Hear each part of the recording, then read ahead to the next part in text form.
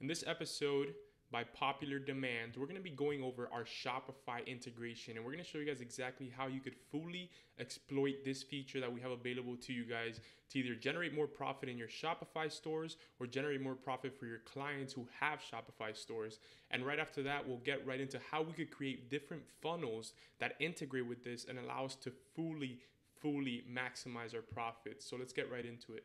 So the first thing we want to do is we want to go to this top right section and we want to go into integrations, okay?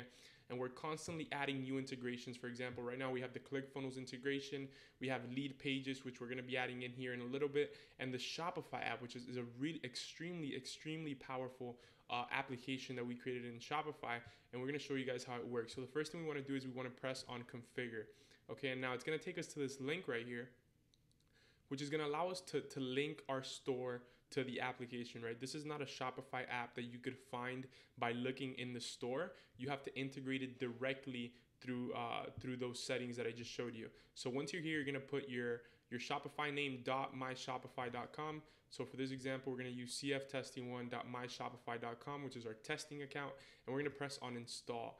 And what this is going to do is that it's going to take us to this screen right here. It basically tells us that this app is not listed in the App Store and what the system is going to be able to take in. And we're going to click on Install Unlisted App. Okay, we're going to install it in our software so that we could go ahead and get started in using it. So we'll go over each of the different sections of this app in a little bit, but to start things off, we need to connect this to our contact flow account, okay? So the way that we're gonna connect this to our contact flow account is extremely simple. So I'm gonna open up a new tab here and I'm gonna go to contact flow. I'm gonna go to contact flow right here and I'm going to log in. Now what I'm gonna do is I'm gonna come to the top right section and I'm gonna hit on manage account, okay? And then I'm gonna come right here to API. I'm gonna generate a new API key, okay? I'm gonna generate an API key, which is gonna allow the Shopify app to connect to the store, to the contact flow account that I'm currently logged into, okay? And then I'm gonna hit copy key. I'm gonna copy this key and I'm gonna go back to my Shopify store. And the first thing that I'm gonna do and what's gonna link this Shopify store to my contact flow account is pasting the key in here. Now I'm gonna press save, and once we press save, now everything that goes on in here is directly linked to our contact flow account. So the next step that we could do is we could go ahead and we could import contacts if we wanted to. And we could set a default tag. So this is extremely important, not only if we have one store, but or it's not only beneficial if we have one store, but it's also beneficial when we have a lot of them. And let me explain why. So this default tag gets added to every new customer that comes in through here. And so what we're gonna do here is that we're gonna put a default tag of, for example, CF testing. We're gonna set this tag and we're gonna hit save. And now what this is going to do is that every single customer that comes in through here, through this store, is going to get added to our contact flow account with a specific tag. So right off the bat, you could tell how this could be extremely beneficial, because we'll be able to come to our contacts right here and we'll be able to, for example, let's do it right over here in this version of it. So we're going to hit contacts right here and we're going to click on advanced search. And this advanced search is going to allow us to, for example, bring in everyone with CF testing. And right now we have no one, but if we did, then we would be able to calculate the lifetime value, right? The LTV of every single person coming in through that store.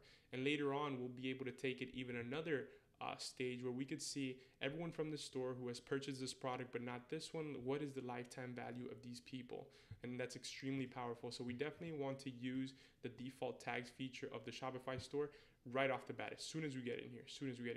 So this is basically our Shopify app. In the next couple of videos, we're going to show you guys other things that you could do with it and how it could be extremely powerful, not only for us to be able to tag our contacts and be able to calculate their LTV, but for us to be able to have shopping cart recovery, right? To be able to pitch people products that they went to their checkout to, but they didn't purchase, for example, and we'll get right into that. So now guys, check this out. This bottom section right here is going to be filled with your products, okay? The products that belong to your Shopify store. Now, what you're going to be able to see here is that we have the product name and we have a checkout tag and a purchase tag. Now, here's what we do here. You're going to see that they're empty by default. What we want to do is we want to go to our top 5 products or top 10 products. And what we want to do is we want to hit this wrench here. And we want to add a checkout tag and a purchase tag. And what this is going to do, it's really straightforward and extremely powerful. So it's going to add this checkout tag to every single customer that reaches the checkout stage with that product. And then it's going to add the purchase tag to every single customer that completes the purchase of that product.